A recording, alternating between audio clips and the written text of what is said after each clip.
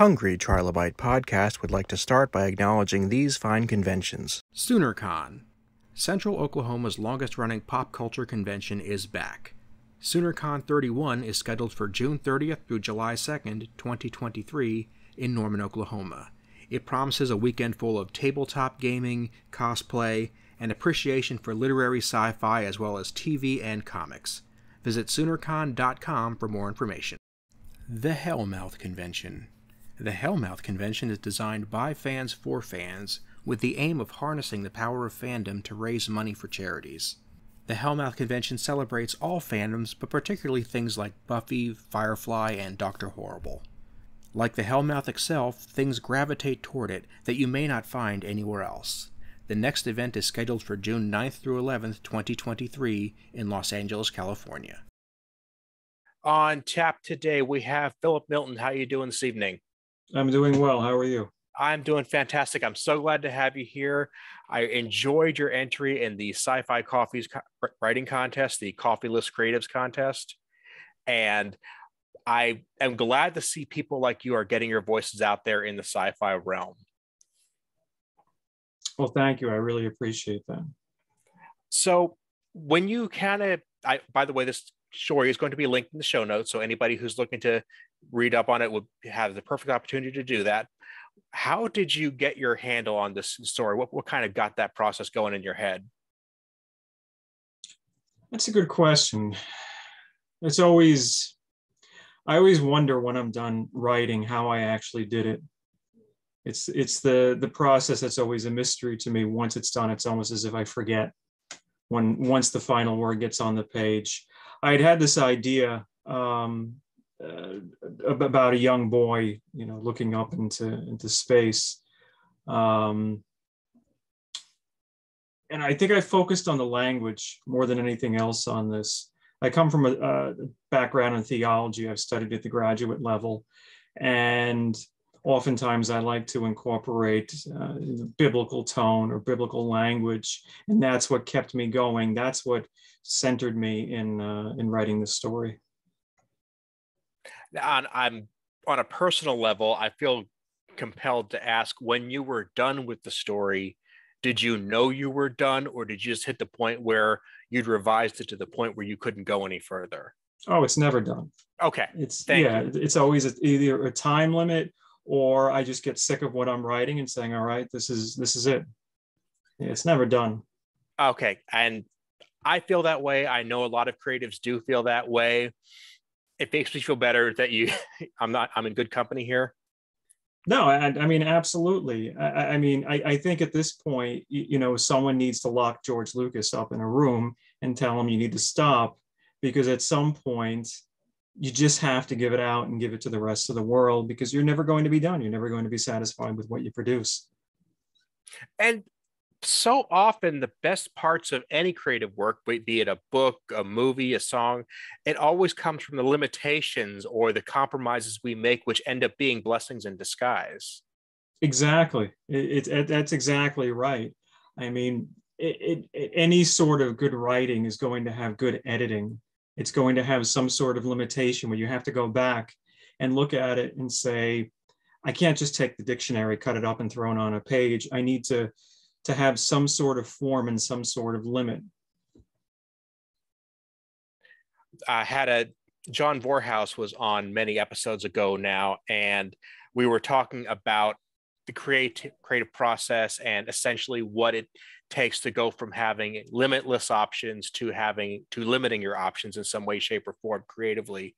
And even when you think you have unlimited options, the limitations you choose become part of the process. That's very true. It is. You talk to any writer, they're going to have more ideas than they could ever use. And you have to pick the right idea. You have to put it in the right form. And then I think on the other side of the coin that so many people, they get lazy and they limit themselves. There's so much writing out there that's just lazy.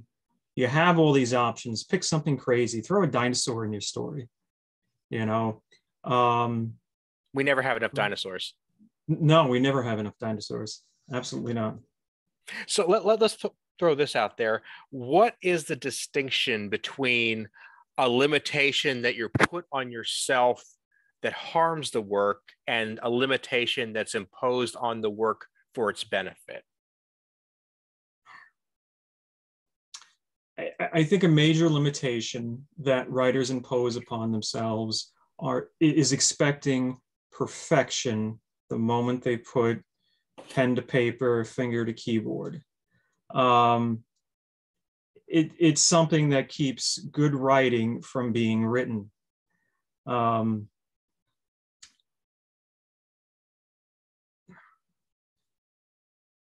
A limit that's an imposed in writing that makes it better is, say, even a word count. Now, I know word counts can sort of be passe for writers because they say, well, you use what you need to tell the story, but you can throw 100,000 words on the paper and it's a terrible story. You cut 20,000 words out and it's an amazing story. And we still live in the world where it's better to have some sort of vehicle for your story, be that a magazine, a book, and those vehicles tend to have some sort of guideline as to how big your story should be. Very rarely do you get the opportunity to just have whatever length of story you want unless you self-publish, which I totally advocate that. I'm a big fan of that, but a lot of people do want to go that traditional publishing route, and they will tell you, you have to be a certain length, and that's not necessarily a bad thing. No, I mean, it's a business. I think it's a bad habit of trying to limit yourself in any sort of commercial sense. To be thinking about, well, is this going to sell? Is it not going to sell? But it is a business at the end of the day if you're going that professional route, and you have to understand that those gatekeepers that are publishing your work, you're going to have to abide by some of their guidelines. Mm-hmm. And there are ways around the gatekeepers. Take them at your own peril. Yes. Yeah, I am an advocate of self-publishing, but it comes with its own set of consequences, which you need to be mindful of. Yeah, absolutely. I mean, there are countless poets out there that have tried to get published in the New Yorker, which is just next to impossible. You might as well win the lottery. So the gatekeepers, do you have more opportunities to get your work heard? Get your work read and seen? Absolutely. But those gatekeepers still are out there. And again, to get back to our original point, sure. It's if you're, they kind of know what people are looking for. That word count is just a good guideline, because otherwise you have people who are writing these 10,000 volume epics for, that tell a minor story. Exactly. As much as people just seem to devour series, books that go on and on, which is great. But you're right. It's if you have an epic story to tell it. But if you're stretching it out for a word count, what's the point? Mm-hmm. Mm-hmm. Like another friend of mine has written a trilogy and then wrote another trilogy on top of it. And each one of those is a solid story in and of itself. The trilogy builds on that, but there was never a need to just pump up the word count. And I'm repeating myself, and I do apologize for that. It's just, I appreciate the fact of being able to talk to somebody who understands that the story is going to have to be what it is. Make it the best you can. Yeah, I mean, absolutely. I mean, we're all not, Charles Dickens here, counting the words and getting paid by the word. So we're going to stretch it out and to take 3 pages to describe the scene when it could be described in a paragraph. But I completely understand what you're saying. And to repeat myself too, it is a business, and the people that are the gatekeepers know what people are looking for and what they can produce as commercial producers. So when you got the chance to write this, were you looking to write something that you yourself would want to read? Is this in your wheelhouse as a fan, or was this a challenge for you? Everything that I write, it's something that I would want to read. I'm writing for myself, even when I'm trying to, say I read something that I like, and that style is in my head, and I'm trying to emulate that style, whether it's conscious or unconscious. But it's always going to be something that I would want to read, because I have to sit there for hours and read it and reread it. I'm not going to want to, write something that I don't want to read myself, even if usually by the end of it, I'm absolutely sick of it. Yeah, and I think that that's another thing that people who are writing to sell something tend to miss, is that you're the only person who can write like you. Everybody is trying to write what they think is going to sell, what the market is telling them they want. But if you want to read this, somebody else probably does too. Absolutely. I don't, maybe I have stars in my eyes, but it's that whole idea of writing for the market just does not appeal to me. I'd rather write for myself, because you're exactly right. Somebody else, and probably a lot of somebody's, are going to want to read that. I mean, you look at the fan fiction community, where you have thousands and thousands of stories, and these people are so dedicated to this, and it's a community where they all love it, and they eat it up, and they keep these websites alive. And people will talk about, they have 10,000 stories on a fan fiction website, and there might be a couple where they only have 14 people that ever read it. Mm-hmm. But those 14 people might think the person who wrote it is a rock star.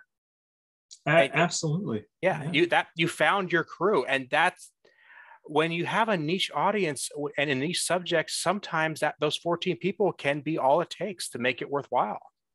Absolutely. I think even one other person. I mean, when you look at how many cult films and cult TV shows are out there where it doesn't have the broad audience, that small dedicated group is what makes it worthwhile.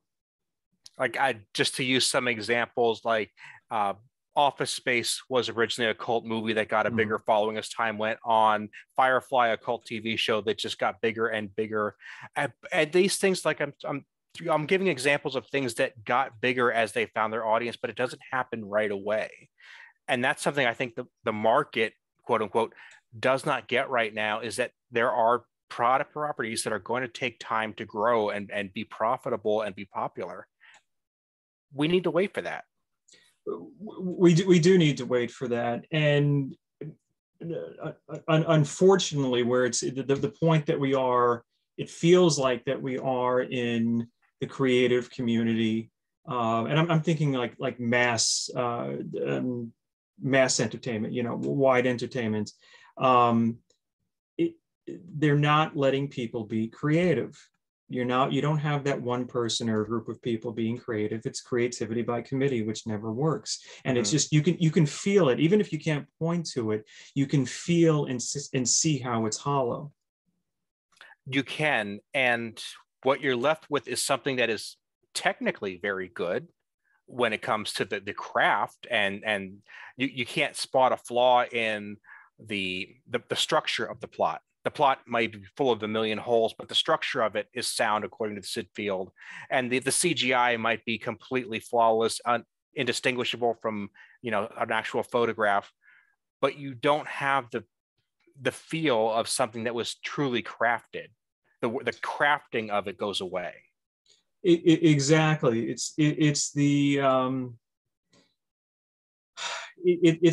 difference between someone that has the technical skill and someone that has spent years mastering the craft, that they know every little bit of what they're doing, instead of just checking boxes and saying, well, we have X, Y, Z, this should be a hit. And time and again, the audience is saying, no, it's not that great. Yeah. Or they do what happens more often than not, where they meet the expectations of the box office, or they sell the right number of books, enough to convince them to make another of the exact same thing. It's not a runaway hit, but it keeps paying the bills, so they keep putting it out. Exactly. It's just good enough to warrant throwing a little more money into it. And the sad part is that they would probably make even more money if they took really talented people and just let them do what they need to do instead of meddling in it. Mm-hmm. But because it makes just enough money, they'll continue doing what works because it's the safe thing to do. Mm-hmm.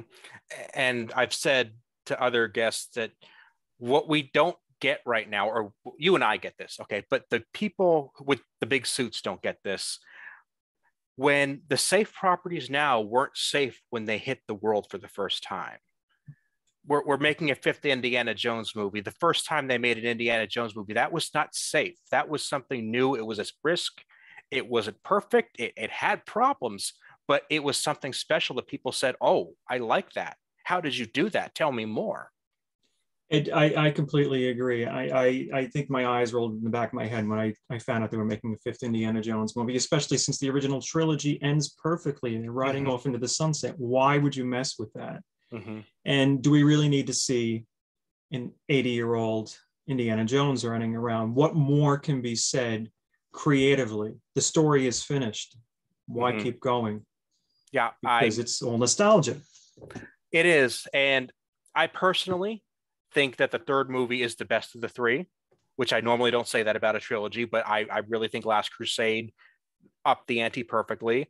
I didn't totally hate Crystal Skull for what it attempted to do. I didn't consider it to be on the same level as the first three, but I get it. It was an attempt, but then to kind of walk that back and say, now we're just going to go back to that well again. You're shaking my confidence here considerably. I would rather you just make a whole new character with that formula than try to just go to the Xerox machine again. Well, that's the thing. I mean, when you have a movie like Kingdom of the Crystal Skull, it was one of the first of this new wave of I'm not going to say reboots, but continuations of old properties where it's just sloppy writing.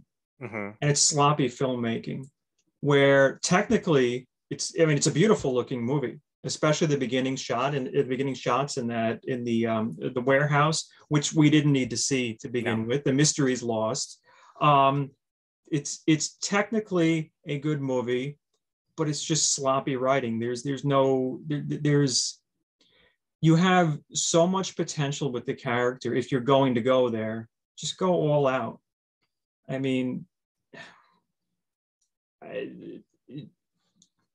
swinging with the monkeys. I mean, was that necessary? No.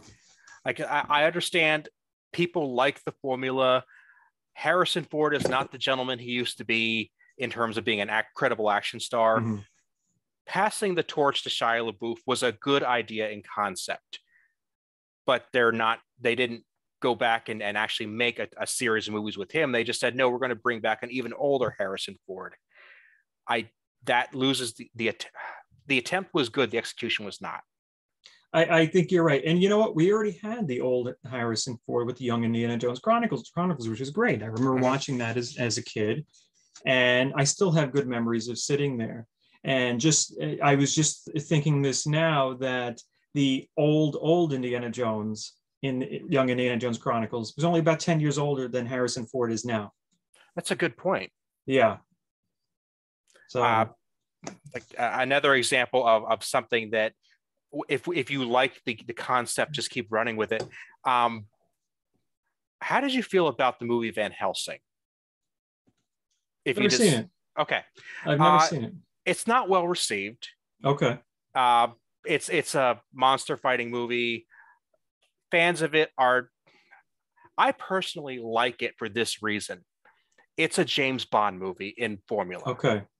And I love James Bond movies, but I can see that formula is getting stale with the Cold War theme. So I thought, oh, well, something that's like, Victorian monsters, putting that spin on it would be great. And they just never went back to that.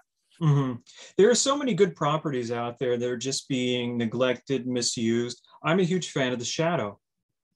We had the early 90s film with Alec Baldwin, which has its own problems, a lot of behind the scenes problems with the budget, had a lot of potential, but it's just sitting there languishing. And I belong to a dedicated community of at least a couple hundred people where every day they're talking about this, and they're collecting the items, and they're pointing out their favorite magazines and showing off their collections. Why not do something like this? Dr. Sin is another great one that Disney Disney made a film in the 60s with Patrick McGowan from The Prisoner. I'm not sure if you're familiar with it or not. I'm not. I don't know this one. It's basically, think Batman set in I think it's maybe 1700s England. And it has such potential, but it's just sitting there. Well, we're remaking the same stories again and again, but they're just making just enough money to warrant to keep going. And I mean, we could get into the weeds about why this is going on. And I don't pretend to know all the in and outs of Hollywood politics and economics, but I, as a fan, a deep fan of these things, I see the trends and I see areas where it just looks like they're playing things too safe, when there are people like yourself, to bring it back to your story, who are trying to put out something genuinely new that could be genuinely worth a risk, and it might not work out. I mean, somebody might get your story and say, hey, let's write a script and we're going to give it to some yokel, and then we'll give it to Roger Corman to direct, and it's going to you never know, but why not try? No, I get that, and it's funny that you say something new, because oftentimes my approach to writing is, so I'll put it this way. I looked at this story that I was writing as a story about yesterday's tomorrow. That I find writing, either writing or watching stories set in the contemporary era, just boring. Send me to the future or send me to the past. So in this case, at least in my story, we've already been to the moon. We've already sent men and women up into space. What about that magic of before we did that, looking at these rockets and just thinking about where we could go? I love looking at, they say, the future of the past, in particular things from like the 30s and 40s, old film serials or old cartoons, where they have that aesthetic of, we don't even know how a rocket would work, but we kind of see where this is going. Exactly. Yeah, exactly. I love that as well. There is a great blog called Paleo Future. It's been around maybe for a decade now. And I don't know the name of the man that runs it, but it's just page after page of that, going back to the 19th century, of this optimism that I don't know if we have that anymore. Going through the 20th century of, I mean, just what they thought 1990 or 1999 would be like. We seem to have these cycles that are dependent on what's going on in the world, right? We're in a very dystopian cycle right now. Yeah. We're back in the 70s with the gritty dystopian science fiction of Logan's Run or Silent Running, and maybe something can come up that's a Star Wars that keeps us a little optimistic, even though Star Wars is not really science fiction. What you'd see, like, that came out of the idea of, we're inevitably going to get blown up in the nuclear war. It's just a matter of when. So what comes after that? Whereas, you go back to the 19th century and you just had this idea of, we have this great boom of science. We see so many things happening in terms of politics on the world stage, where surely people are going to stop fighting wars. Surely we're going to use technology only for good reasons. And I don't quite understand how they had either of those notions, but it was the thought at the time. Yeah, well, you think about how violent and how brutal the year 1000 to, let's say, 1700 was, about in constant fighting. And you did have a period of relative peace that we're still living in now. And then you have this science and this technology and this industry just exploding. Can you just imagine, looking at a world that's still, unexplored, and you have all this pushing you forward? I can't imagine having that sort of optimism. Meanwhile, we have the entire universe in front of us, and we're slowly inching towards that technology. I mean, I know we're going back to the moon now. That's just that that just makes me so happy that we're doing that again. Maybe it's something that we can look forward to. Maybe it is, and maybe getting back there and knowing that there is a human being on the moon right this second. Whenever we can actually say that and have that conversation, it'll shift our perspective a little bit, knowing that, hey, maybe we do belong there. Yeah, and we do, and of course, beyond the moon, the next step is Mars, Mm-hmm. as it should be, you know. And this is stuff that we've been looking at for, you look at Ray Bradbury and the Martian Chronicles in the 50s, they wanted to be there in the 50s, and we're this close to getting there, but that first step we got to get back is back to the moon. Mm-hmm. Mm-hmm. Well, Phillip, I really appreciate what we've done here. I really appreciate your story. Where can people follow you on the internet and follow your adventures? Right now, they could just keep looking out. I have nowhere to direct them to right now.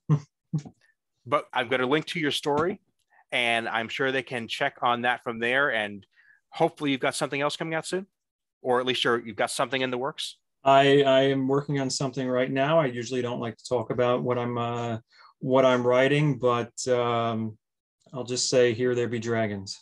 I respect that, and I'm completely behind that. Phillip, thank you so much for being here. I'd be glad to have you back anytime. Thank you for having me. Gladly.